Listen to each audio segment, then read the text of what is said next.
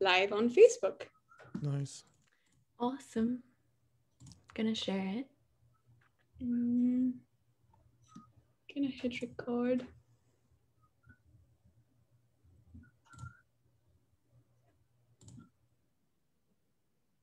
Did you hear that? Yeah, that's the first time I hear that. Is that new? Yeah, that's new for me too. Wow. Now we're all alerted.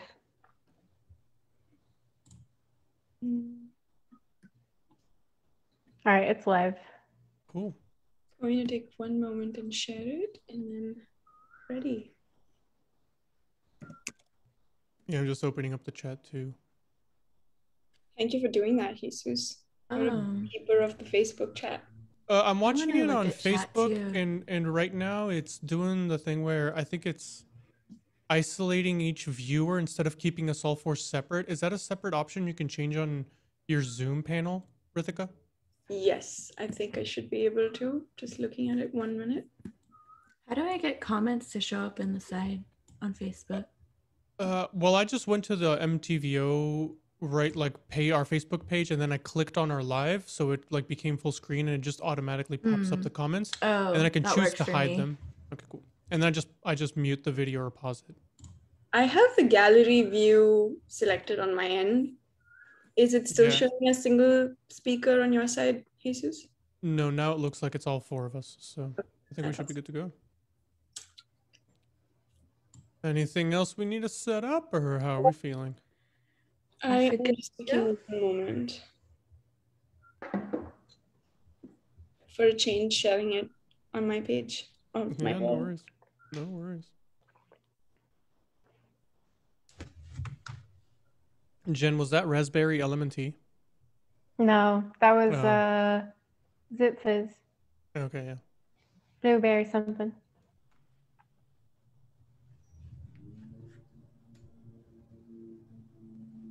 Anybody got any jokes? Why did the walrus cross the road? Why? I don't have an answer. That's the joke. That's the joke. That's disappointing. But there could be a good answer on the other side of that, I feel. Ready. That's our homework to have by the end of this episode, this show. Let's do it. The last half of that joke. But I forgive you for failing that joke, Rachel. I forgive myself for failing that joke. You almost said Rithika, didn't you, Jen? I don't know. I'm used to having to work really hard to forgive you, Rithika, so probably. I forgive you for almost taking my name there, Jen. That's funny. Jesus is the only one that's irredeemable, basically, because none of us are forgiving him for anything. I just have to sit here and apparently. Oh. Yep. Don't have to say anything and things happen. That's fine. So, anything else we have to set up, or how are we doing? Good to go? All right. So here we are. Hello, everybody in Facebook land and watching wherever you're watching, if you're watching afterwards. And hello, Rachel, Jen, Rithika. Here we are for is this now the third class concept? Yes, the third class concept. I promise that's important in some way. And we're talking about forgiveness today. So yeah, we have forgiveness. To me is one of those topics where like the value of it, the outcome it can have from you practicing and actually like allowing forgiveness to exist in your life is like massive. But in the same space, like whenever like having something, a tool that can be that massive also has so many intricacies and ways that it can either show up or how it can be perceived, or all the ways that either forgiveness may not feel like it has a space or option in some of your, like in part of your life, because there might be so many things trying to stop it from even existing because it has such value to me. So yeah, how do you guys want to start? You guys want to go through the questions or just straight up chatting? I feel like it might be good to share the questions in the beginning. Cool. Okay. So the first question, the prominent one, what does forgiveness mean to me? Second question, when did I last forgive myself or another? I just did it 2 minutes ago, I think. It was Jen.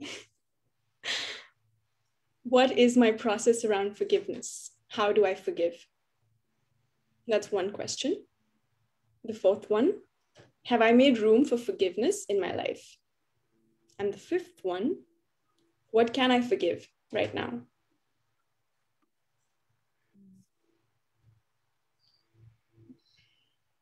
Yeah, so with those questions, the first piece that comes up is the two sides of forgiveness, right? Because you can forgive somebody else and then you can forgive yourself. And to me, whenever I consider forgiveness in that way, it's the amount of room that can come up from forgiveness, right? So if you've watched our previous lives and our previous concepts, there's the fears or the trauma that you might feel, or just like the any kind of density or baggage you might be holding on to in your space, whether it's like even by yourself or your perceived actions of somebody else, or actually somebody else being in the space. But then if there is some sort of ridge is like being pushed up against each other in that space, and you take that piece personally, I feel like taking something personally, like a part of your personality gets in front of you from showing up. That's when forgiveness is a fantastic tool to use, right? So if you're just in the flow with things, and then suddenly somebody says something that is to a part of you, or like to a part of your personality, like just pokes it the wrong way, or a part of you just wants to like grab it and like keep it as kind of ammunition as part of your anger or resentment bag, right? Then that's where forgiveness is the fantastic little motion that, instead of the ridges being stuck, it starts to loosen them up. And then over time, right, depending on the size of the wound or how deep it goes, it might automatically remove this, like the density level there, and you can suddenly see the person that much clearer and yourself, or it just might start to make movement. And from there, you might actually be able to see what's underneath from the person's side or your side, because they're both reflections for you of like what's actually happening in the situation, and where can I move from there, whether it means more forgiveness, whether it means finding closure for myself, or working on gaining a bigger understanding of what actually happened in the situation, instead of keeping my perspective to like a walled ceiling or floor where it's more of a narrow view. Jesus, I feel like you're already drawing from a certain understanding. And I want to ask if you feel open to, and everyone here feels open to describing their understanding of the word forgiveness. Because you're speaking about how the practice and when we access forgiveness, what it can lead to, the loosening up, and also the sides. And so for us to say, what does it mean to us, we might be able to contribute in that stream of understanding. I'll start with that. So I can describe my side, my perception of it in two ways, right? First, the earth understanding, and then my energetic understanding of forgiveness currently. And for me, the earth understanding is, I'll describe it in waves. So if first you put something out there at a certain density level, or just exists in the space, and let's say it's like vibrating at this frequency, right? It's just moving up and down, high ridges. There's just a lot trying to show up in the space, or trying to be forced in the space. To me, forgiveness is that frequency which starts to slow this frequency down to make it more smooth, or cancels it out. So this density no longer has to exist. So it's finding whatever imprint is there and being able to see the love side of it, or just the value which is coming into more truth, or coming into the more God perspective, so to speak. Mm-hmm. And then the energetic understanding for me is closer to what I was talking about with the ridges. So if there's any kind of like density level, energetically, can you create the room for yourself, which is not like how we've talked about room before, where like you grow in consciousness or awareness and then you step up into that room. To me, it's more the room in the space of density and forgiveness. The room is actually already there. You're just realizing it's there, and you're allowing all parts of you, especially your heart, to grow and expand into that space. You expand as a whole into that space, instead of just expanding your container size. Makes sense.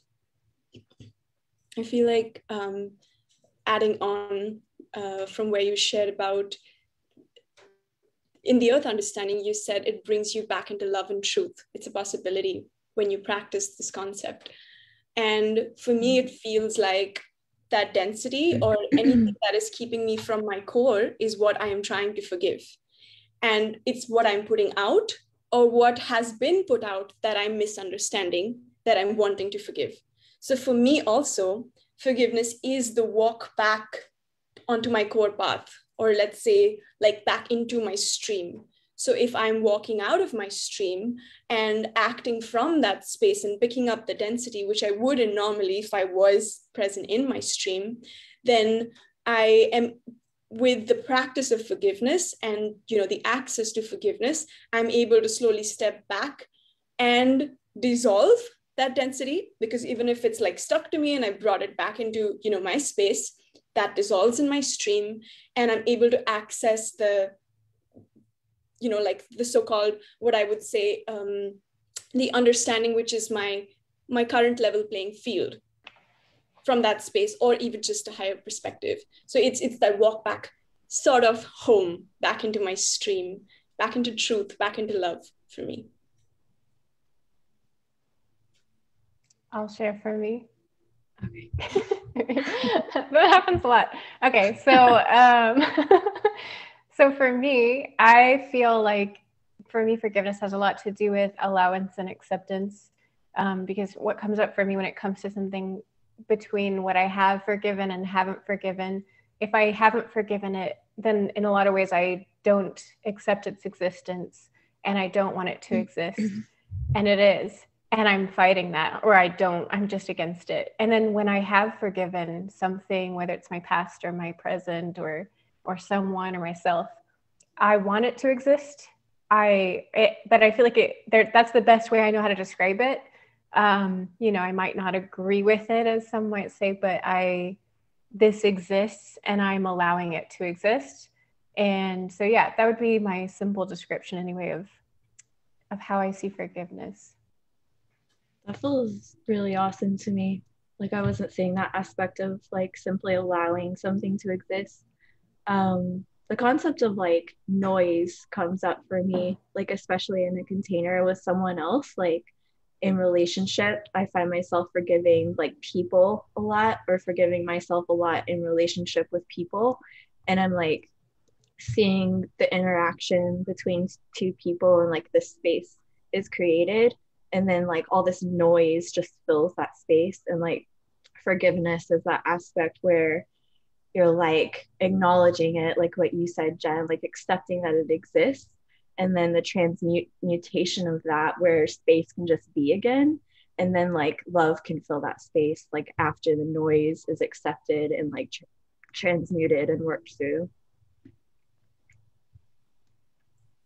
That makes sense. Yeah, I feel like adding from what I'm hearing us all start to discuss, it's the and it goes back to what I was starting to say in the beginning, but I'm now seeing this as a whole, where the kind of density that shows up like that, then requires forgiveness in the space is an attack idea. So, and then I'm gonna like expand the idea of attack, right? Because it's not the attack of like just punching somebody in the face. It's more like the global understanding where an attack is a focused disagreement of an idea between two individuals, or it could be yourself. But when I say focused, it's like, so if normally, like, we could be talking, we could disagree on something, and then disagreeing is absolutely fine.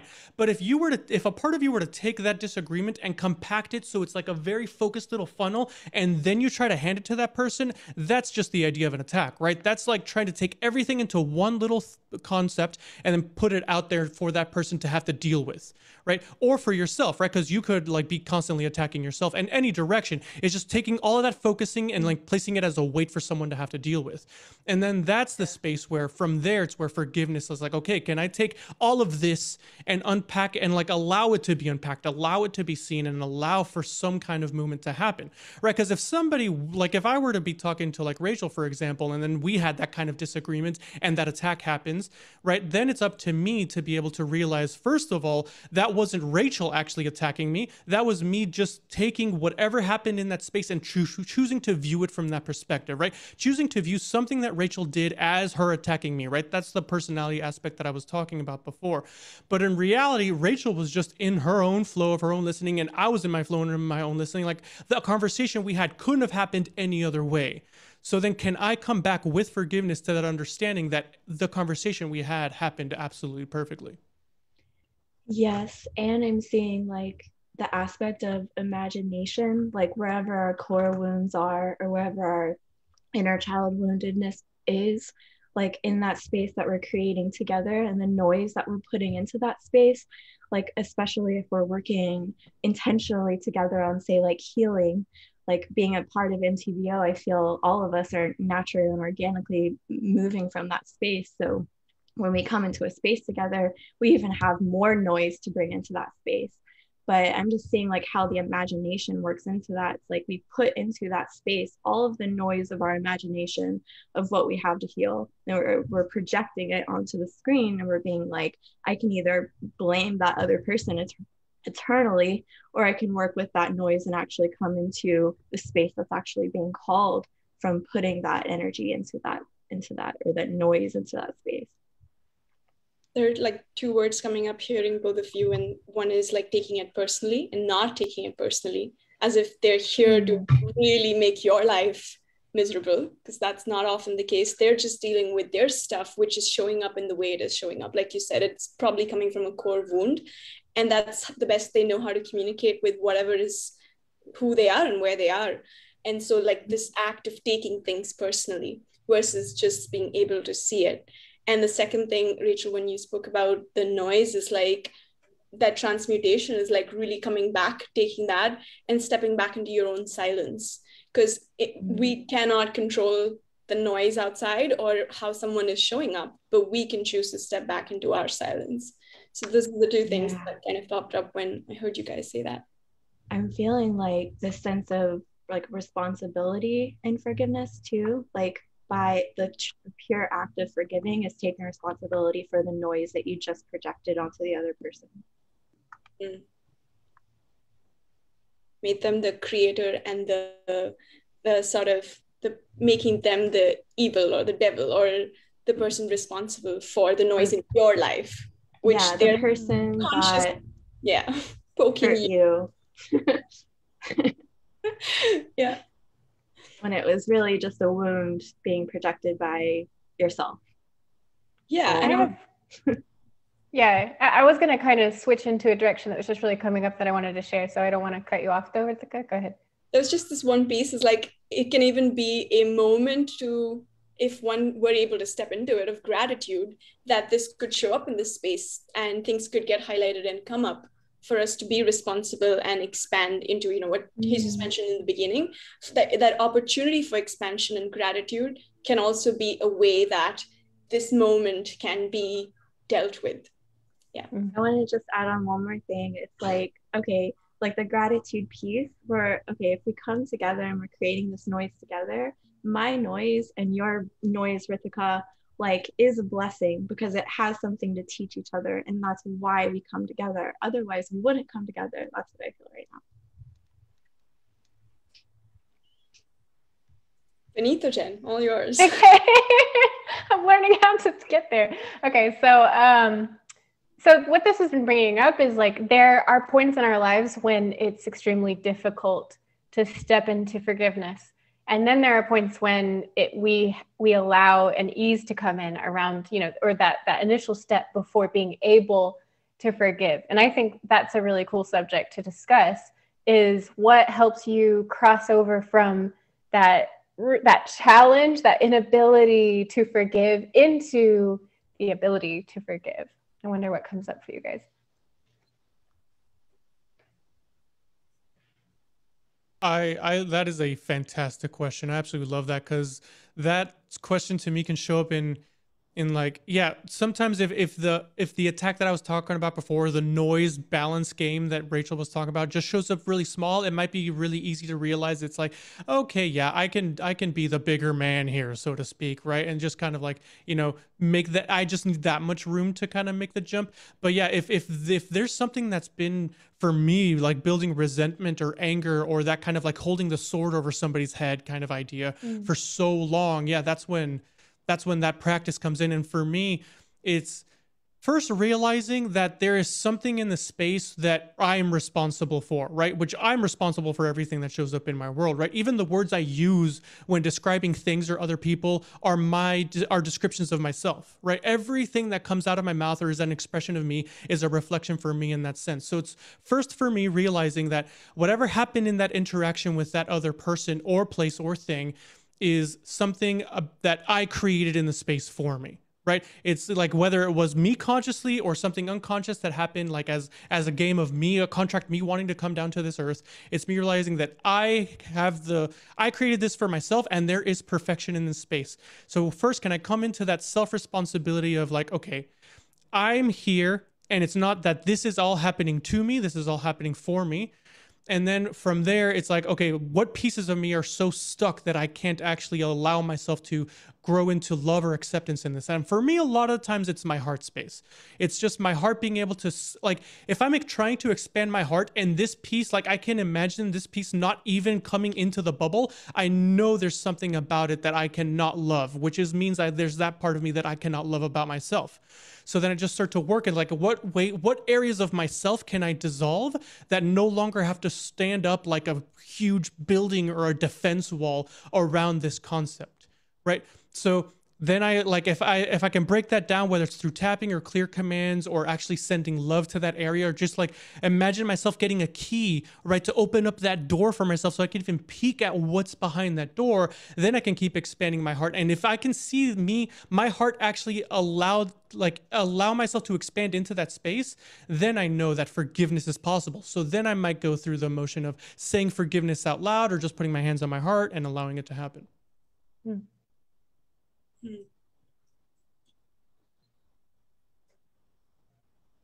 Sometimes for me, it's just, what makes me go through the challenge that you proposed in the question, Jen, is really sometimes just grappling with the challenge of it itself.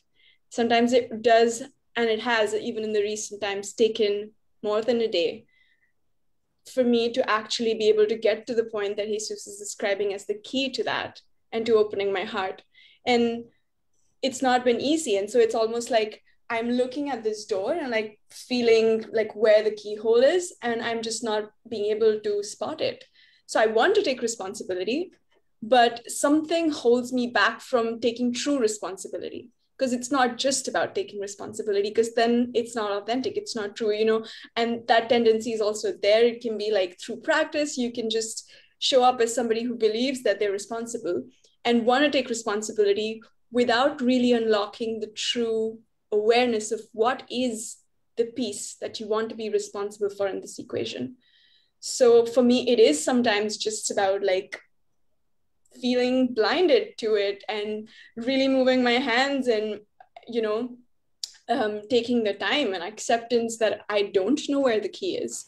And I'm not being able to step into, complete forgiveness. And I know that because also, as Jesus mentioned, my heart doesn't feel like it radiates. Sometimes it feels open and operational enough.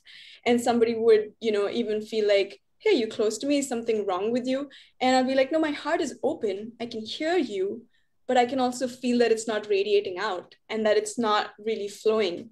So just I'm sharing the process of it's not always easy and it's not always instant. But then as long as I'm able to keep that heart space open and know that I'm willing to take responsibility, I feel like the more I don't clench or like in any way, either to get to some position or to make somebody something, it's often like being in that space of surrender and open and willingness that I would be guided to look, or something will show up in my reality that often supports in getting to that place. So it's different each time, but my response to that is that it's not always clear. I don't have one process. It's different for different situations that I find myself wanting to forgive myself or someone else in. Yeah, surrender feels like the place for me to get to that point of wanting to forgive. I can feel like when I am in resistance to something, it's like my ego or my like inner child wounded self like wants to hold on to something, like some identity or some concept or some game or something that helps me to feel safe. And it does require that like letting go of whatever piece of me that is that's holding on to feel safe, and like accepting a new way too, like accepting the pathway that actually is being formed by the very thing that wants to be forgiven. Like there is a path, like a clear pathway in front of me when I do surrender and let go and forgive, then that pathway is shown to me. That's I awesome. love Yeah. that. Yeah, because, well, go ahead. Well, you go ahead. No, go ahead. I was going to share my Okay. answer. I want you to respond though. Okay, yeah.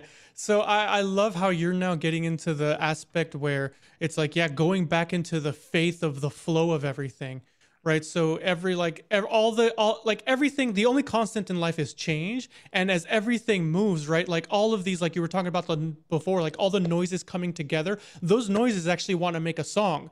And then can you come into the place where you see the song in that space, right? So that is going back into the faith aspect where everything in here is actually perfect. So I love what you just shared. Yeah. I love the aspect of it being making a song. That's really beautiful. Yeah, that was really well said. And yeah, Rachel, I relate a lot to what you were saying, and a big deal, because what was coming up for me in that question was it kept coming up over and over, the term maturity. And there are points when I don't feel mature. I feel the opposite of mature. I just feel immature. And by that, what I feel like I mean is I feel like some sort of stuckness in this situation and in the story. And that's when I feel this inability to let go. And most likely I am projecting. It's almost like probably I'm projecting, or I'm seeing something, I'm seeing a story. No matter where that story that comes from, I'm kind of, what I see is I say that I feel like I'm starting to let that story encompass me and take me over. And then when I'm starting to find my own way into methods of forgiveness, or steps in the direction of forgiveness, there are steps I can take to step back, I guess, and to see from another angle. And the moment I even feel that out, what does that feel like to me? I start to feel levels of maturity enter into me. And I feel like what I mean by maturity in this point is I'm allowing my experience, my understanding, and my new angles from which to look and perceive to enter into me, and also to flow into me. And then from there, it feels like it becomes about the compassion that I'm able to give myself, and that love that I'm able to give myself. And then I feel like that's the point. If I can get to that point, then I'm able to have, even if just a little bit of forgiveness, enter the space. And for me, it really has come down into let it enter the space. I don't have to start by directing forgiveness toward anyone, toward anything, but let it exist, let it be in me, let it flow through me. And then from there, I find it takes its own direction, and it starts to take shape. And, it's always different from there, I'd say. Can you describe maturity, Jen, like your understanding of being able to step into maturity? Were you asking a question? I missed it. Yeah. What was your question? I missed it. Can you describe, so you said that oftentimes you feel like not being able to forgive is not feeling like there is enough maturity. And I was, curious about how you understand the word maturity in that space. I want to say, I'll actually go to something I've been witnessing just today. And that's when I started meditating a little bit on that term. I was watching in this chat room, actually, somebody behaving in a way that I would describe as immaturely. They were being what we call a troll. They wanted attention, and they were behaving in that particular way. And I was watching the moderator of that channel respond. And what everybody in the channel expected to happen was for the moderator to just ban, or to kick, or to mute, or something along those lines. And I was surprised to see that they were just calmly communicating to the troll. And I was learning a lot from watching that, because each thing that the troll said, the moderator was just very patient and actually using wisdom in the space, and just saying, no, I don't see this as a reason to kick this person. Like they said that out loud. And that helped me to take steps back and look at, okay, that's maturity to me in a lot of ways, at least for how that person's choosing to use it, because they took steps back. And I think that's almost the simplest definition I can give for what maturity is. is the willingness to step back, the willingness to not react, and come from a perspective that isn't just immediate, but takes time. That's how I would describe maturity. Awesome. Yeah, yeah, that's well said. Because now what I'm what I'm starting to see is there's right if we're talking about those like individuals talking to each other, right? So it's like first they're like, let's say these individuals are fine and they're standing upright like in their source connection. And then there starts to be that kind of like game or disagreement. And like, right, whenever they start to like, and you were mentioning having to step back. Yeah, that means because when they're starting to be that disagreement or they're starting to reach into that, you know, personality space, they start to like come out of their source and start to butt heads. Right. Mm-hmm. So then they can't grow anymore. And they're just kind of like, they try to move up, but they just kind of mean they're just kind of like, poof, and they can't do anything else. And if they hit each other hard enough, they're just going to fall and topple over.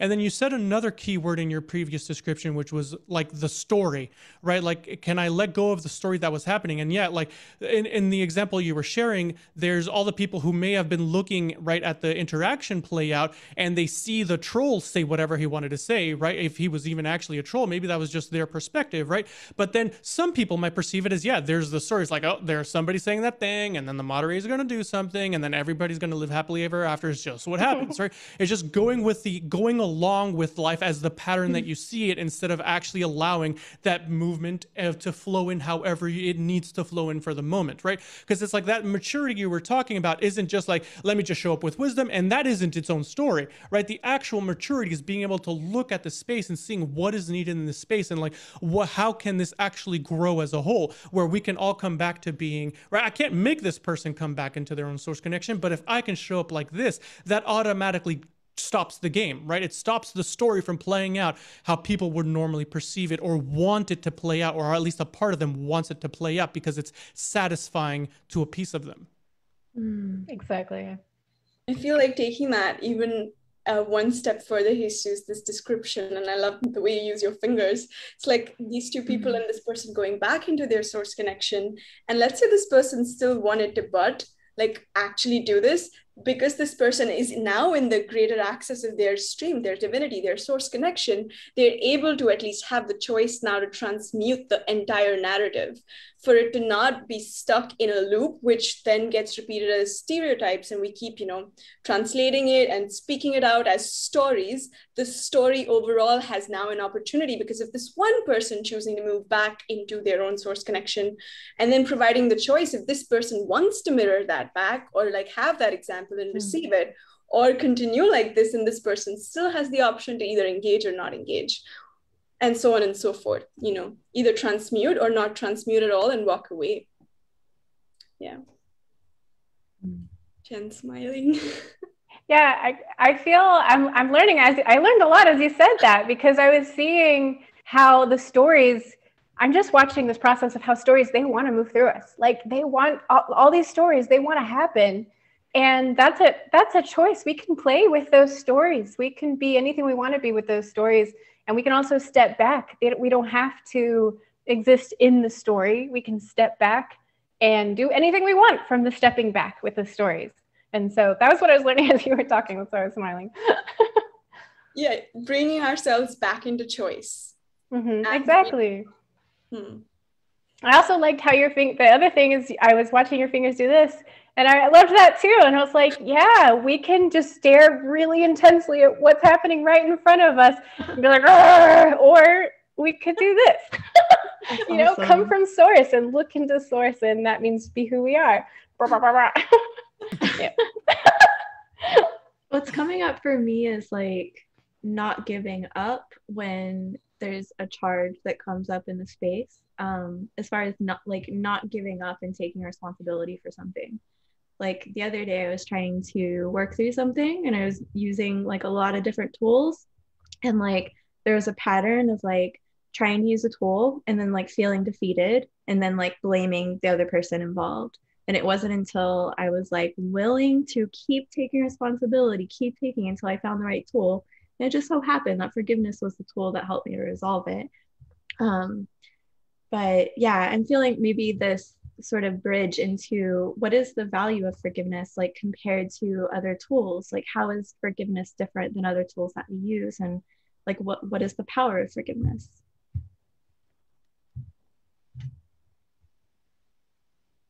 Let's bring up the question, is forgiveness, yeah, it can also be looked as a tool, but I'm asking myself, like, is forgiveness a tool, or the tools we use for forgiveness is like tools for tools, or what is forgiveness? That's the question. Are you getting Like, is it an outcome or a tool? Yeah, or is it a state, or is it a what? Mm-hmm. Yeah. That's a great way to put it, because like I love that both of the questions both of you are asking, because to me forgiveness, while like I can consider it a tool, like I consider it like a piece to look at, as like help me, like let me put on the forgiveness filter to at least help me look at a different perspective, and then I can come into my wholeness. But to me forgiveness is more a transition than just a tool, like something I can like use to like hammer out like a, you know, to make the marble structure more perfectly. To me it's like, if I'm here, forgiveness just helps me like Ritika, you also used a fantastic word previously, transmute. It allows me to transmute the space and then transition into the new form. And I always feel completely different after I forgive, or at least allow forgiveness into the space. I feel like a completely new person. I feel like there's weight been lifted off of my chest, or something's changed completely. So to me, it's a transition. I might even want to add like action.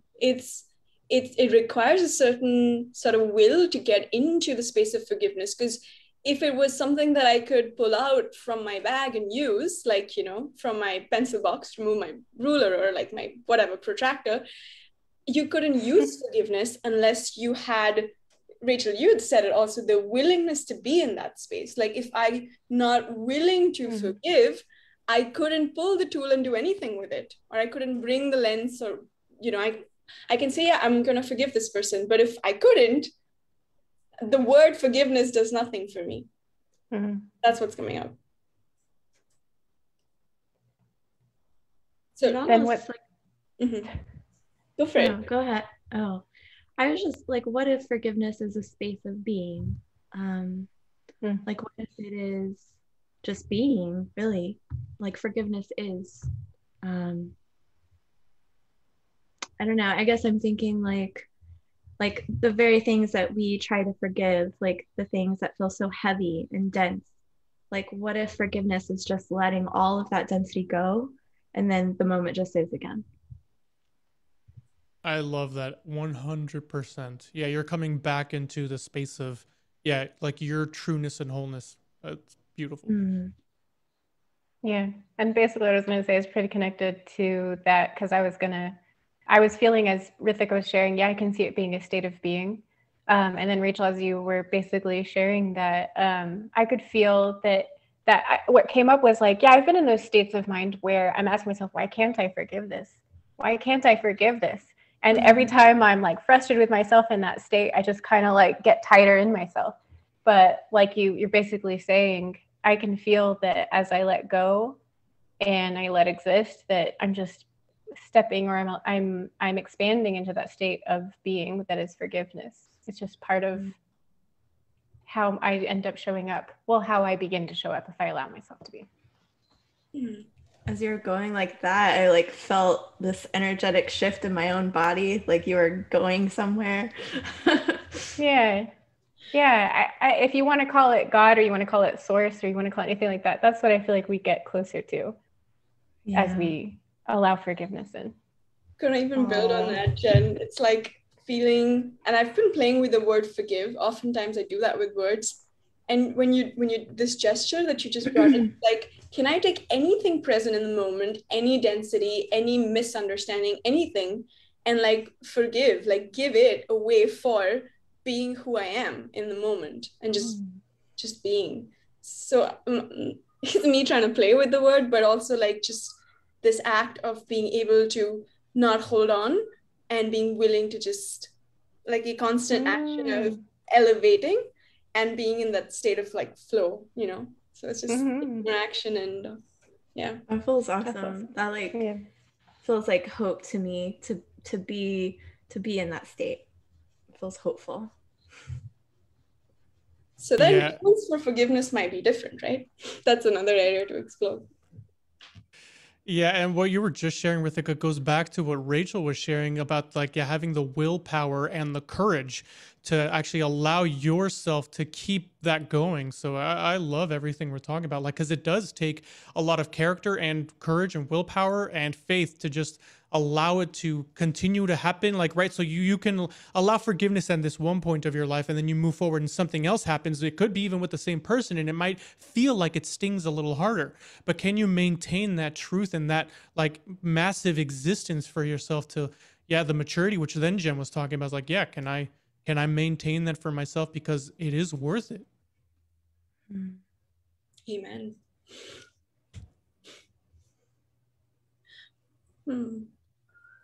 So what is my process around forgiveness?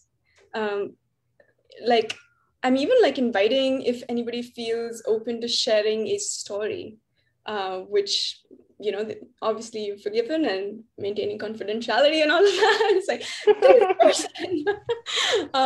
Yeah, like if somebody wants to share that, Jen is like, okay, I know what I'm filtering out. I was just imagining somebody be like not yet having forgiven and then sharing all of their anger at someone. I just laughed at it.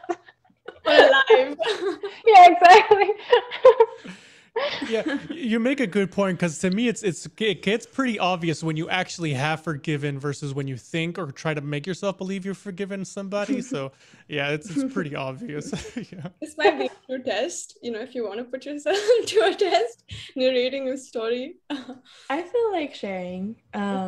So like being part of MTVO teams, there's a lot of dynamics that come up in the space of like personality structures and just like back and forth dynamics. And like one thing I forgave recently was like a team member that was just like, I don't know, I felt like on edge after leaving the conversation. And that's exactly the scenario I was bringing up earlier, where I tried this and I tried this, and it wasn't until I was like, okay, I can use forgiveness. So I was like, I forgive blank for blank, and all those things I was trying to project of things I didn't like about this, person, or like the way they showed up. Like, I forgive blank for blank, and I just kept going through that. And like after that, my heart expanded, and like it was no longer an issue anymore. Like it was just gone. But that's like my practice is that I forgive blank for blank. That's what I do. When you were forgiving that individual, were you noticing a certain thing you were letting go of in the midst of that? Like there were certain projections, or there were certain grudges or things like that? Yeah, I think it goes back to those like inner child wounds that I was trying to hold on to, like how I was actually showing up in the space, but I was projecting that outward. Yeah. Nice. Like the things that had helped me to feel safe were actually the things that wanted to be let go through that forgiveness work.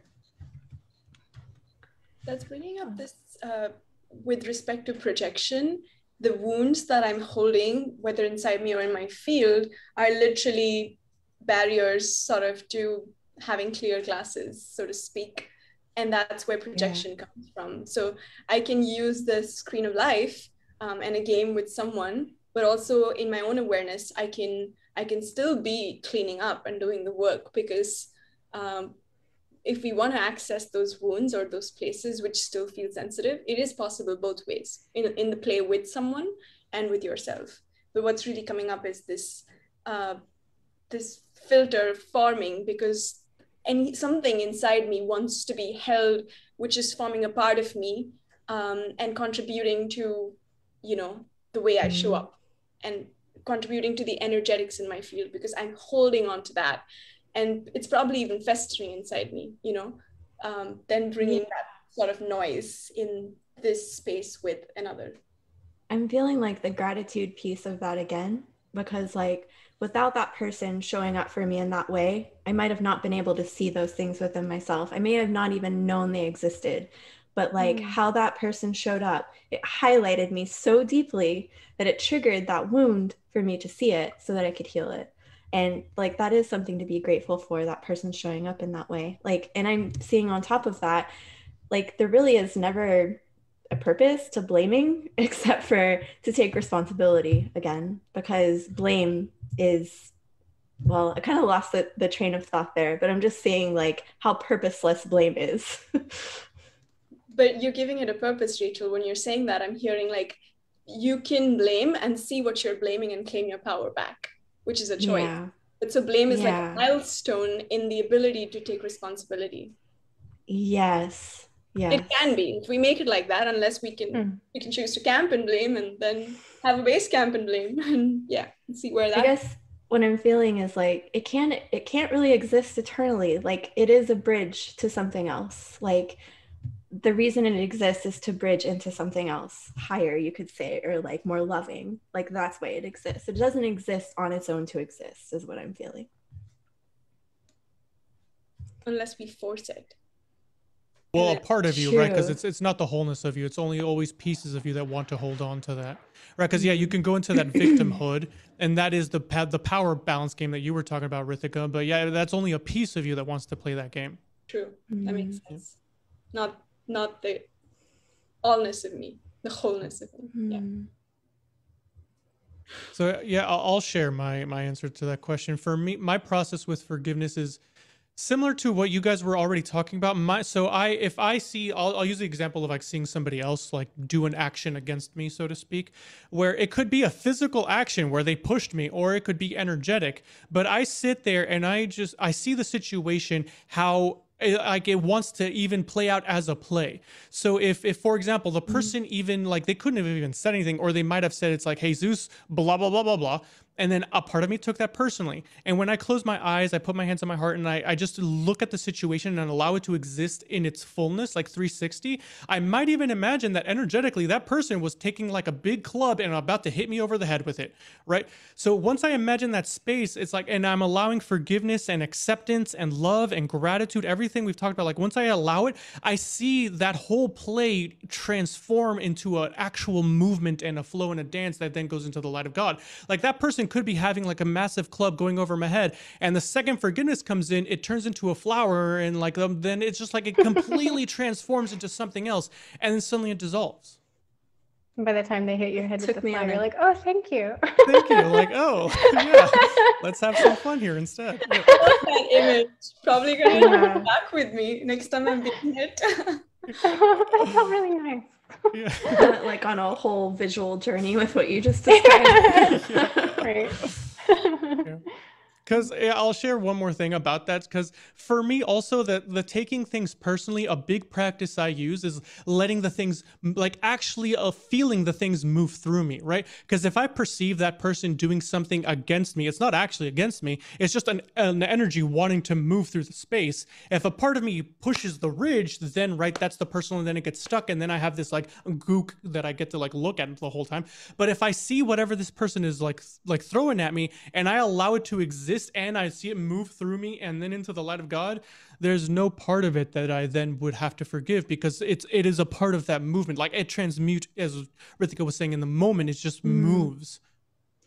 I'm feeling like how judgment fits into this, and how judgment can be a holding pattern in like the opposite direction of forgiveness. Like if I'm judging something, like how someone showed up or how I showed up, it like forgiveness can't exist with a space of judgment being there. Absolutely. Because judgment. Oh, go ahead. Okay. Well, maybe what you say will go really well with what I'm about to say, because I feel like that was a great intro for my story, which disclaimer, I am not through with this concept. I actually feel like I want to be through with I wanted to share a story that I was through with, but it's really loud and clear that I'm going to share one that's not. Thankfully, this isn't a person. This is a platform that I basically became upset with this platform. And when I sat with it, as we're doing this live, I was like, I felt betrayed, or I feel betrayed by this platform, which when we were starting to connect with this platform, it really met a lot of our wants. I would describe it as like our wants and how we wanted to expand with it. We felt met. That's how I describe it. I felt met. We felt met. And then this platform changed. And so many people probably know what I'm talking about. Yeah. But no names. And yeah, so I would describe myself as feeling betrayed. And I even spoke to Jesus or talked to Jesus about my experiences recently with this platform and how I felt like it had basically turned on us. So silly. But yeah, I haven't fully forgiven that platform. Like I feel like I'm beginning to as we talk about this and describe it, but I have judgment toward the platform. I love I that you're bringing in like anything can be blamed. Like it could be a person, but it could also be this inanimate object that maybe people build. But it sounds like your judgment is towards this program, this application, rather than people. Actually, yeah. And one of the themes throughout my life, especially my years in the last 10 years, has been, a situation either feels like a playground for me in which I can show up and be myself and expand and have fun and be silly, or it no longer feels like a playground. And that's how this platform, I've been associating it with like the playground that it is becoming this and this and this. And then I feel my energetic hands being like, I want to duke it out. Like, I'm not happy with this. And you need to leave my life.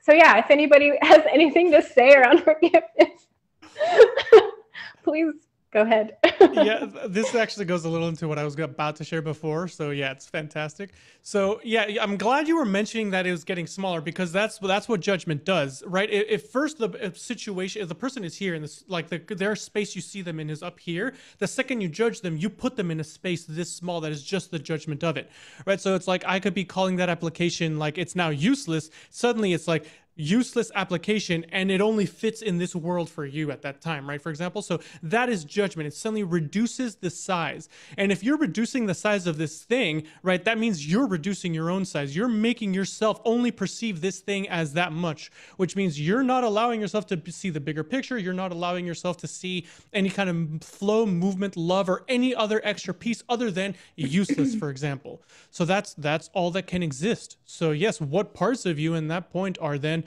useless or whatever you want to use? So to me, yeah, judgment is definitely, like we were saying, Rachel, a hindrance to forgiveness. It will not necessarily a hindrance, but it's definitely like a key, like a almost like a weighted block. Yeah. It's bringing up this word reductionist versus like being in a space. So when I'm looking at something, with the judgments, I'm taking a reductionist approach. This happened, hence this is this. So it's like really trying to figure what's going on with my mind without even knowing what's going on with the entirety of the platform, things behind it, the world, the energetics, which I know, we're capable of going there if we want to. So it's like, Jen, when you did this action, it's like when there is something inside me or in the situation trying to bring me to like reduce and create this sort of label, let's use the one Jesus said, useless, how in that moment and what could I do in that moment which allows me to keep that room and that space, if not reducing, at least stable. And then from there on, how can I, as you said earlier, invite into the space perspective and angles and like, just all the information that wants to come in. So from wanting to actively go and reduce something, and hence myself, to maintaining, probably even with just the breath. And then from there, if I'm able to really have that space expand for the perspective around that to change, and then I can leave the platform from choice versus like, you useless thing. Right. Yeah, I gained a lot from that.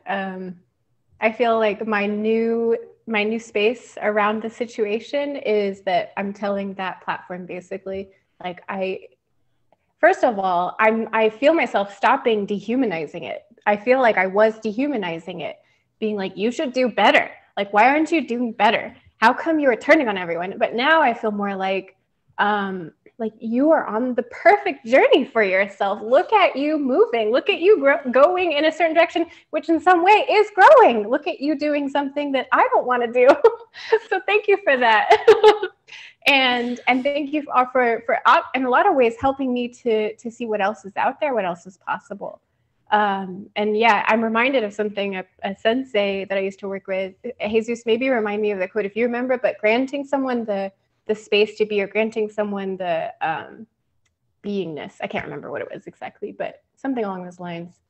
So anyway, so far, thank you guys. That helped me a lot. If anyone wants to keep going, keep going. Thank you for the courage for sharing something open and like inviting us into that space to learn from this together with you. That's courage. Like I was like, Jen, are you sure? I was like, Jen, are you sure? But I just kept feeling it. I'm like, okay, here we go. Let's do this. It's just perfection.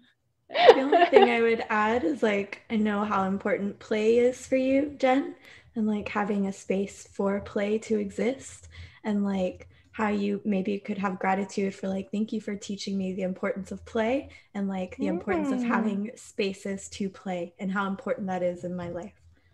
Wow. I feel that moving through me. Thank you for saying that, Rachel. Yeah, I feel that in me too. It's important for me too. Yay! Yeah, I love how at the end there, Jen, you were saying it's like, well, here we go. It's like there's just this ball is gonna start rolling again.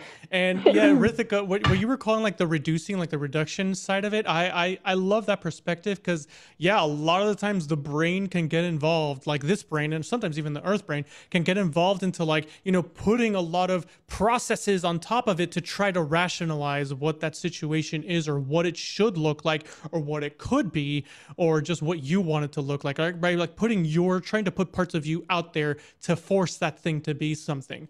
And to me, right, like, so, right, the rationalizing or using your brain power, like your brain is a fantastic tool, but it's not the solution, right? So it's like your brain can help you come to a lot of like awarenesses or can help you realize things or make connections. But to me, the actual flow of realizing what's in the space, can make no logical or rational, like movement or experience happen. It's like, to me, it can show up in whatever way possible, and your brain sometimes cannot allow that to happen. The flow of what love can look like, what growth can actually look like, cannot be perceived by the brain sometimes. I almost want to add, like, sometimes it's even healthy or perfect for the brain to be stumped, like fully stumped, you know. I get the word stumped, I don't know. Yeah. Well, yeah. So it's like stumped as in like I have no further process to go. Like my brain literally cannot think of any other solution. And then that goes one step further, where if your brain gets fried, as in like you're trying to, like, let's say, I'll break this down like simply, like if you're trying to learn a new skill, like you're mechanically, like let's say trying to learn the guitar, and it's just taking a lot of brain power to make the focus happen, your brain is going to get fried with all the new connections and all the way it's lighting up. And you'll feel like at the end of like that deep practice that you're just kind of like sitting there like a lump. Is like, I can't do anything, not because I'm tired, but it's just I don't have the processing resources and power to make it happen. And yeah, getting to that point is also a good thing, because when you get to that level of tired, it's a lot harder to hold up the usual defenses or like ideas or fixed ideas that you have. And a lot of times like flow and faith can come in that much more easily because you're too tired to hold up your personality. Yeah. And that's bringing up this, I don't know from where in my life, but I feel like I've heard people say, I'm just too tired to fight with you. Like, I'm too tired to like keep going with this. And that's been a blessing, because yes, tiredness, yes, sleep, that you couldn't hold up the defenses and the, you know, the dynamic, so to speak. Yeah. So thank you for sharing that, Jen. So, Rithika, do you want to go through the questions one more time, see if we feel a call to answer any? I'm pretty sure, I feel like we've answered a lot of them, but yeah, you can go through them. We have. You know, there's the last question. So I'm just scanning through the questions. We've done the first, what does forgiveness mean to me? When did I last forgive myself for another? Guys, everyone's in this process. I feel like maybe forgiveness is happening live right now, and it is for us, but also probably with the people who are joining us. What is my process? We've shared through our stories. How do I forgive? Have I made room for forgiveness in my life? That is a question we haven't specifically asked, but I feel like putting it out there.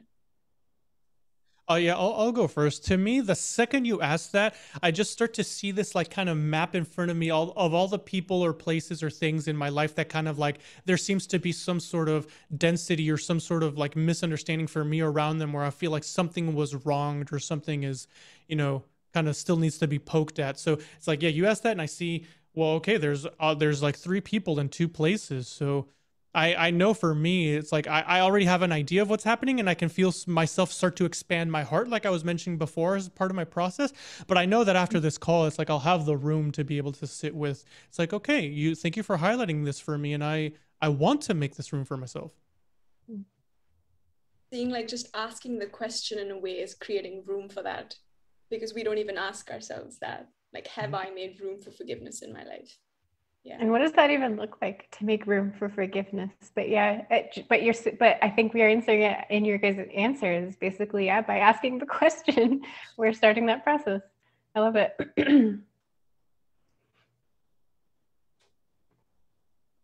Nothing's coming up for me right now around that. For you, Rachel and Jen?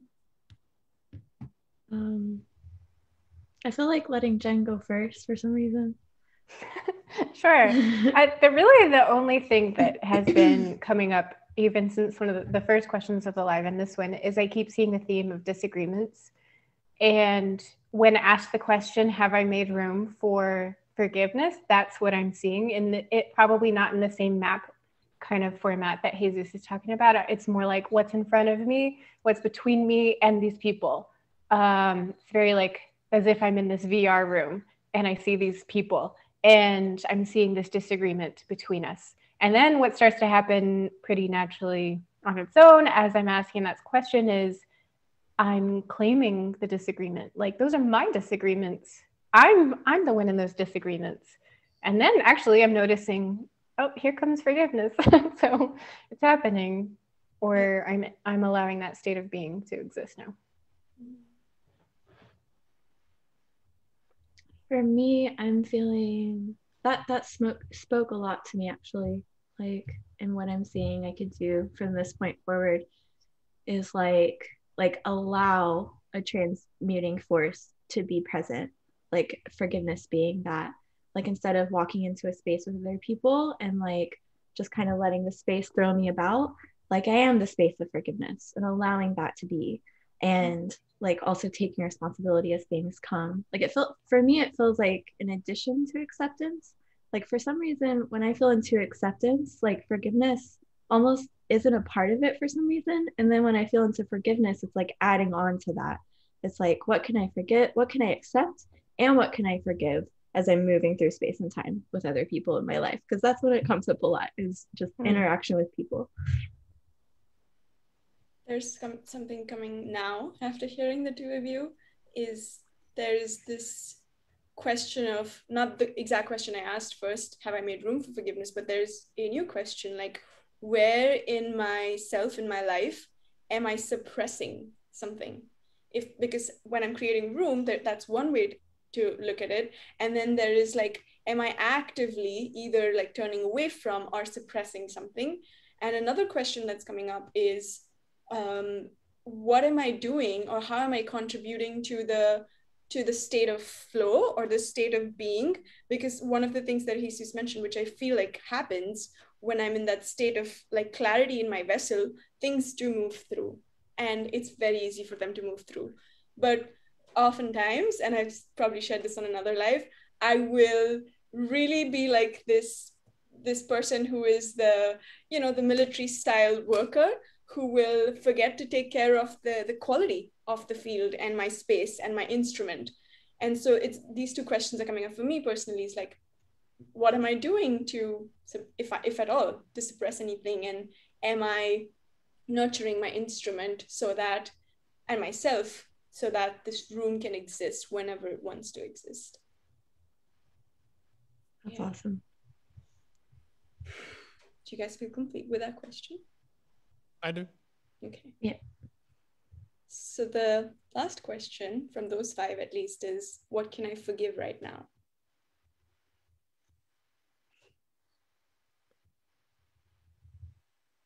Yeah, that to me goes back to the, oh, go ahead.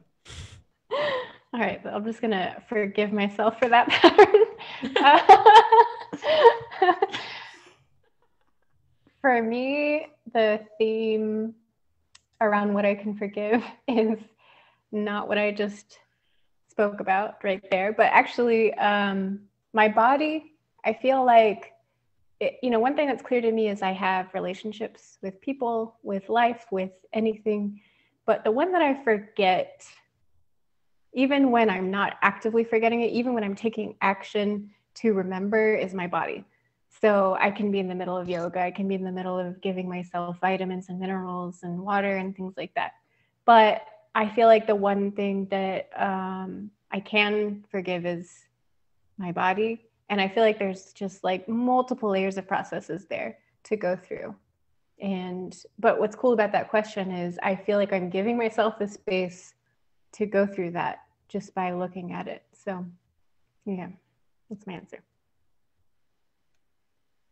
Yeah, for me, it's I love how Jen, how you were starting to go into that process, because for me, it's the one that I'm still working on. This house that I'm in currently, that when I bought it, it was just finishing construction, right? So I'm like, over time I found a couple things that may have been like skipped over, or some edges might have been like cut to make the house finish faster, so to speak, which is fine. But I sometimes look at those pieces, like if I find one that hasn't been fixed or I hadn't seen before, and my mind almost immediately wants to go to blaming the construction people or the contractors for, well, why didn't you complete the house? Like, why didn't you do it? Like, but the thing is, I chose this house, I bought it as this, and everything that's showing up inside of it is a reflection of how even I hold my own home, right? My own temple, my body. Is all of this is just showing me, it's like, in what areas did I skip little turns or like little areas in my body just to get a nice looking solution or a nice looking outcome. Wow. You just highlighted a whole lot of house related stuff for me, but that's not like the juiciest thing. The juiciest thing is around food and like control of food and like my choices around food and that sort of thing. And I've never really thought about using forgiveness for those things. And now like I'm being inspired to look at like what I can actually forgive around that maybe I haven't even looked in the certain directions to look for. Processing life through the highlights. Is just forgiveness around how I have treated my body, and I, despite the awareness, even at this point, do continue to treat my body, and it's highlighting like this mindset that I spoke about of sometimes just doing enough to keep it going. So I will take care of it, but so that I can continue to show up on a live, to do the work, to meet people, to live up to the benchmarks and standards and the will and all of that. And so it's like I'm forgiving myself for stifling my own play, and I'm forgiving myself for, and I'm choosing to do that even after this live, to really be in a more respective union with my body. So and everything else that you guys shared too. Awesome. Yeah, those are all the 5 questions. Cool. Yay. So yeah, wonderful discussions. I love everything we talk about, like especially this forgiveness one. Feels like to me it feels like very close to heart. Like it feels very just like healing, even as we were talking about all of this. So I love it. So I feel now if there's any questions that people watching want to ask, like we'll give some time and answer some questions if you guys are open to it. And in the meantime, if you guys also have questions, feel free to ask, and just be live for probably 5 to 10 more minutes probably. Are you checking, Jesus? Yeah, I'm looking. Okay. Well, I see one question earlier from Jasprit, and I'm not sure I think this was probably in reference to something we were mentioning before, because it was like 47 minutes ago. But she asks, when the thing in that space returns, is it to challenge our acceptance? And if I'm tuning into this correctly, this is right. So it's more in the reflection, right? If there's a dynamic between you and an individual, if you're being highlighted for like a certain piece of you, or if right, you heal something and then it just keeps coming back around, like a pattern shows up, then yeah, it could be to challenge your acceptance. That's one of the things, like if that's specifically for you to work on. The thing is, if a pattern or a story, like we've talked about before, keeps coming up, when it keeps coming up each time, it gets louder and louder and heavier each time, until you're willing to look at that piece that it's actually trying to highlight, right? Because the first time it comes up, it might just, you might look at it for a piece and be like, oh yeah, it's just highlighting this piece right here, and you're like, okay, you just kind of avoid it or sweep it under the rug or let it go and move on. And then this next time it might highlight these 2 points for you, right? Like it's like your brain and then like your heart, and then but the wholeness of it's like, are you actually willing to look at what this thing is actually trying to poke at you? And sometimes, yeah, acceptance is could be like a big key for it, of trying to even allow that kind of highlight to exist. I feel like adding to what you just said, Jesus, is like it will get louder and does often get louder when there is the attitude of sweeping under the rug. But I've also seen that something which was really close, and if I've been doing the work and willing to look at it and really like in acceptance at deeper levels, from it being here in my space, it starts to show up then in a more distant reality. Like it might just be like, oh, I'm passing by on the street and now I'm seeing that play out. It's still in my reality, but it's not really close. So I'm just bringing like the two sides of it, the level at which we are willing to look at and step into acceptance. The depth of it can also be seen in our reality, and the not looking and really like pushing it away, the loudness of it can also be felt in our reality.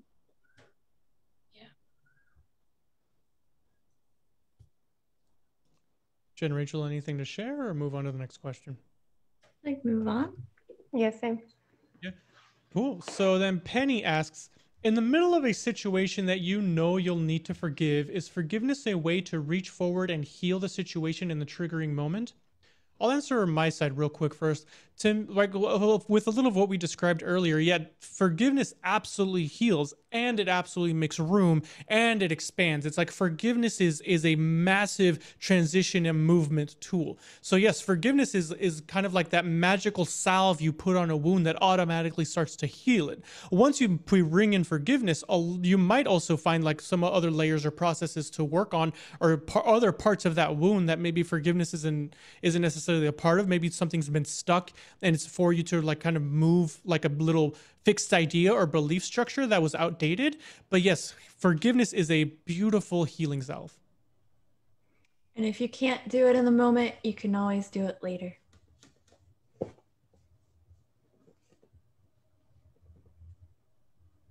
Cool. All right. Rithika just wanted to dance for a second. That's fine. I missed it. It was jolly. Yeah, it was very jolly.